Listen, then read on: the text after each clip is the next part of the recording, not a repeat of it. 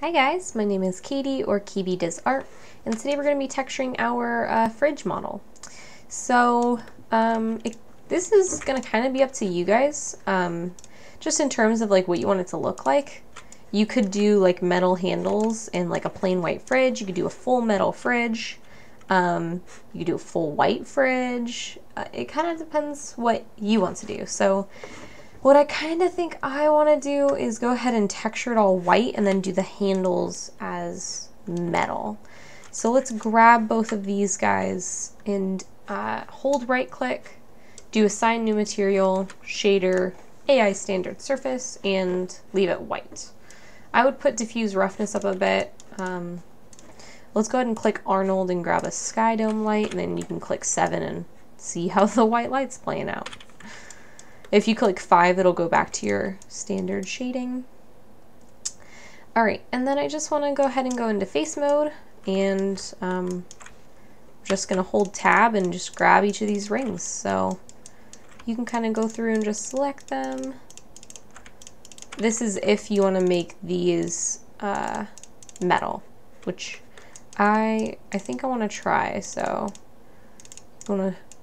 I'm just clicking and then double clicking to get the full ring. So click, double click, double click. All right, and then don't forget to do this guy as well.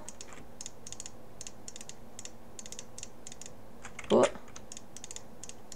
If you mess up, you can always just undo. I use that feature a lot. Okay, there we go. Go ahead and hold right click and do assign new material, shader, AI standard surface, and then I'm going to make this color like a grayish, maybe like a light gray. Turn metalness all the way up. Let's click 7. And then you can go to Arnold render and see how the metal is kind of like turning out on it.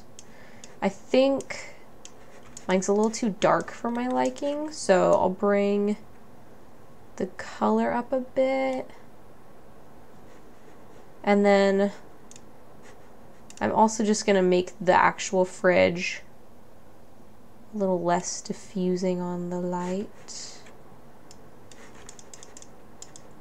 And then I'm going to go to poly modeling and grab a plane, click R and just scale it up. That way we have kind of something for our fridge to land on.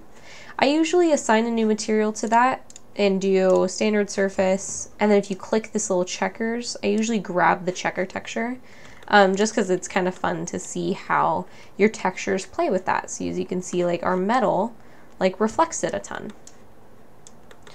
Okay, I'm gonna actually make the metal do a little bit less reflecting, so maybe not so much metalness. Maybe up the diffusing.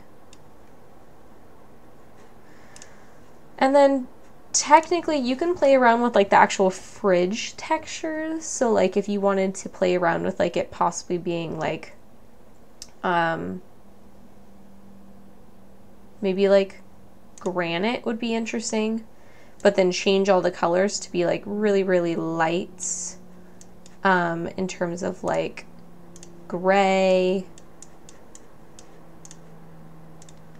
and darker gray.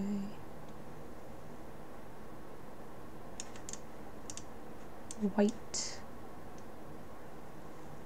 That'll give it like a little bit of texture at least. That might be kind of fun to have in your fridge.